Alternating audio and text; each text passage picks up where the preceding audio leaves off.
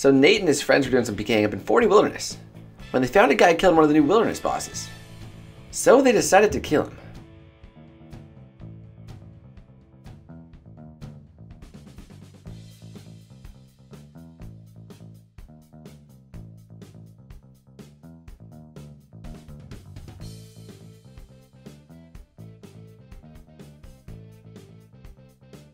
But when his friend moved in to get the loot, he died. That's unfortunate.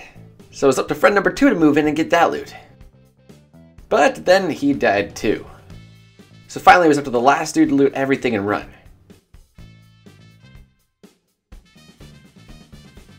But unfortunately he died too. But wait, there's more. See, he actually returned back to see if he could get his loot. And who did he find there but the dude they killed in the beginning? That's awesome. Oh, you gonna smite me? Oh, Jesus, this is gonna be really fun. This is gonna be a really...